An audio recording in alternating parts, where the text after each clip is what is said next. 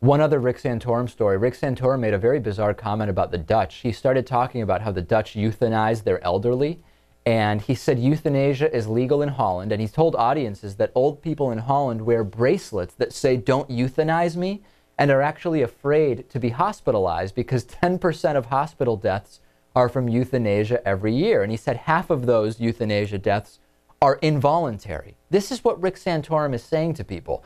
The statements have been refuted by the Dutch people many, many times. The Dutch government made it clear that, number one, euthanasia is not legal, but there are exemptions from prosecution for doctors who comply with a patient's wishes to die. Now, this is the interesting part.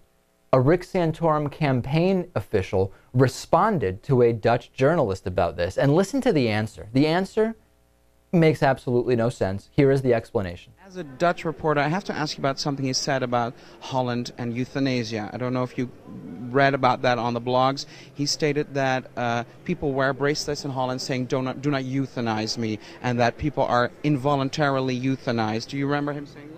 Yeah, but a lot of these things, it's a matter of what's in his heart.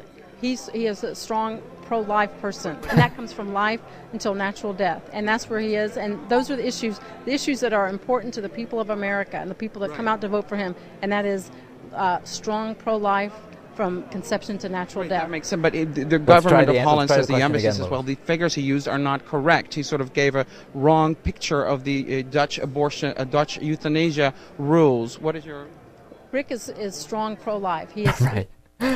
Hey, your candidate's just making stuff up. What do you think about that? Listen, it's really all about what's in his heart, and he is a strong pro-life guy. How is that an answer from a candidate? That's the person who's speaking on your behalf?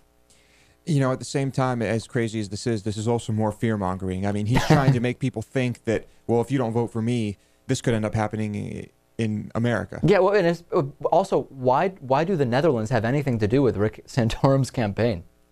Good question. We're going to go to break. On the bonus show, we're going to talk about a woolly mammoth clone. We'll talk about Muslim spying by the NYPD and also tourism in Bhutan. DavidPakman.com/March15. Tomorrow, we're giving away, Lewis, an iPad and an interview opportunity.